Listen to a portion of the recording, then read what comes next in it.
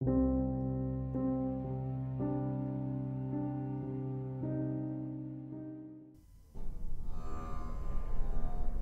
Number SCP-924 Object Class Euclid. Special Containment Procedures. All specimens of SCP-924 are to be kept in separate 7 meter by 7 meter by 7 meter saltwater tanks within Site-46. The water is to be kept at a steady temperature of 1.6 degrees Celsius, 35 degrees Fahrenheit. All observation points are to be constructed of reinforced glass.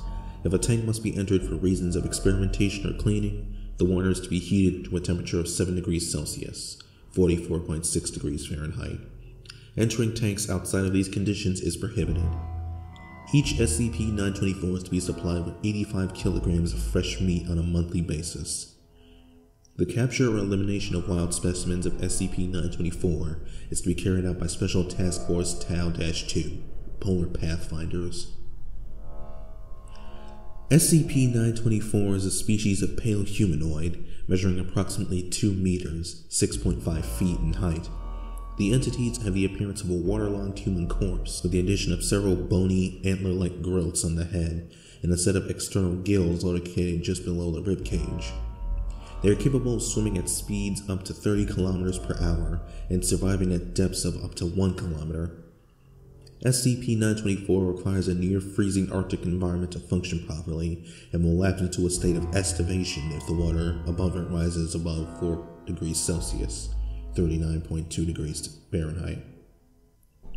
SCP-924 is an ambush predator, attacking prey from underwater using either a hole in the ice as an appropriate ambush location, or by simply breaking through the ice itself.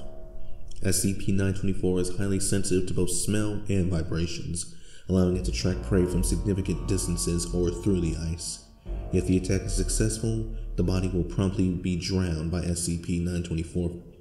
Following this, the body will be dragged down to the ocean by SCP-924 for consumption. SCP-924 will release drowned bodies after 1 to 6 hours. Recovered bodies show all signs of prolonged submersion in high pressure, as well as liquefaction and consumption of internal organs and muscles. Bodies will also contain high levels of virulent bacteria, which when exposed to the human body will break down most types of connective and muscle tissue, while leaving skin and bones unharmed. Bacteria will remain active within the body for up to 2 weeks after feeding. SCP-924 was first recorded as a series of mysterious disappearances of ice fishermen in the areas around. While the species requires a below-freezing environment to function properly, as its internal activity lessens as the temperatures around it increases, it has been known to migrate south during the winter to find prey. The southernmost encounter with an SCP-925 was approximately 3 miles outside Michigan. Addendum.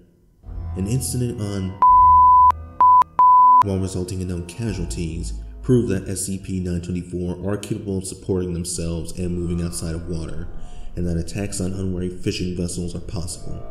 Special Task Force Tau-2 has revised their protocols accordingly.